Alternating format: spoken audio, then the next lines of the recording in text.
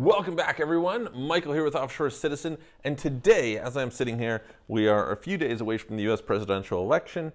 By the time this goes up, I don't know. Maybe the election will be over. Maybe you'll find out who the president is. Maybe it'll be a few days before. I don't know. We will find out. But I thought this video came at the request of one of our viewers. So they had asked to please share some information about what the situation is for U.S. citizens who wish to move abroad.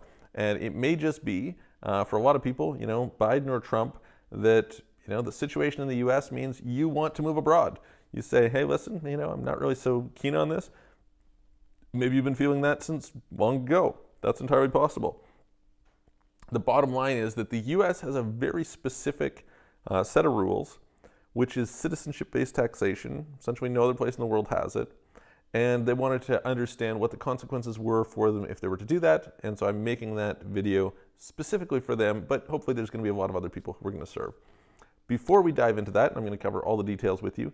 Please click the subscribe button, click the notification bell, stick around to the end. I'm going to have lots of other interesting things, or kind of all the details of this to share with you.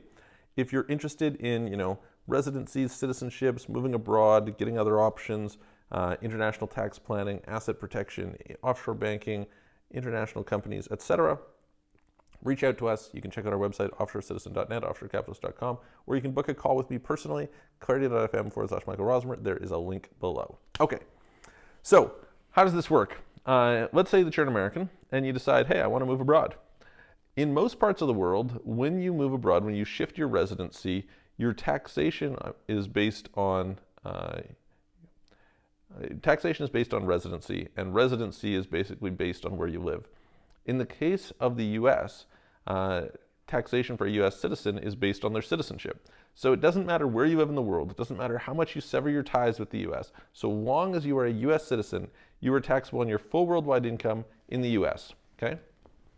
Now, this has a few different consequences to it. First of all, it means that you need to continue filing U.S. tax returns even if you live abroad, which means you may be filing tax returns in multiple countries. So for instance, whether you move to Canada or you move to Panama, you have to deal with the local tax rules, plus you have to deal with U.S. tax rules. Okay, so this is a separation that is different from most other places. Most of the time, you wouldn't normally have to do that if you were from any other country. So it's a little bit of a pain.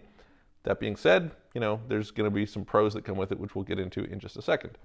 All right, so that's the first thing. This, not only do you have to file, but you're going to have to comply with all the rules. What does this mean?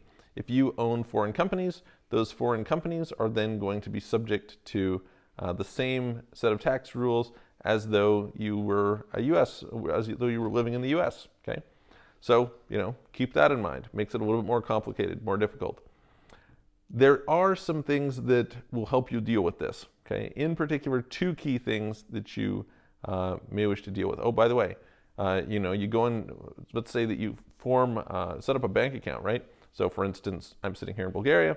In Bulgaria, I have a bank account. Of course, you have to have one basically to have residency here, and you have to have a certain amount of money in it and things like this. Well, if you're in that situation, if you were just coming and living in Bulgaria as someone from anywhere else, then you typically wouldn't have to report that bank account, right? It's a Bulgarian asset, that's that. But there's FBAR, foreign bank account reporting in the US, so your bank account, which is now local to you, is foreign to the US, so you have to report it as part of your filings, and there's really bad consequences if you don't. So provided you exceed the threshold that you are required to report it, that would be a thing that you want to make sure that you're definitely doing. Okay. What's the good side? Well, there's two good sides. First of all, there is something called the foreign earned income exclusion, okay? How does this work? What this means is, we're going to slightly simplify it here because it's not a video on the foreign earned income exclusion, but basically if you spend a certain amount of time outside of the US each year, approximately 330 days, you can qualify for approximately $100,000 of earned income tax-free, okay? So that's pretty good in this way. A lot of countries make it kind of difficult to be a digital nomad who bounces from place to place and is resident nowhere. In the case of the US, so long as you're not in the US, you could be kind of resident nowhere and you could still take advantage of that. So it's 100,000 inflation adjusted for a few years back, and so it's I don't know, whatever it will be this year, 103,000 or something like that. But anyway, there's also potentially a housing allowance you can take advantage of, which can potentially get you up to 150,000. It's a little bit more complicated for that, but potentially you can take advantage of this little over $100,000. And if you have, say, 2 people, across a family, okay, that's, a little bit more money. So potentially something helpful. The second thing that they do to kind of make it a little bit easier is you in the US can get tax credits for taxes paid abroad. So let's say that you move to Sweden, and Sweden has a higher tax rate than the US. All right, you pay your Swedish tax. You can get a tax credit for that and not have to pay any taxes in the US. It means that you're going to always end up paying the higher of the 2 taxes, but at least it means you don't get double taxed. So that's something else that's fairly useful. Those are kind of like the key things to be aware of, is that, okay, you move abroad, you have your US citizenship. No matter where you make the money, whether it's from a US company or a foreign company, whether it's from your own company or somebody else's, whether you're sitting there doing this, mowing lawns somewhere, or whether you're doing it on the internet, you're taxable on your worldwide income. You do have these exceptions that can protect you from that to some extent. It does mean that you're going to have to do continual filing for your whole life, so long as you have that citizenship, and you're going to have to follow all the rules associated with it. The one thing that you can do, which you should be aware of, which can kind of get you out of the massive US tax net, is if you move to Puerto Rico.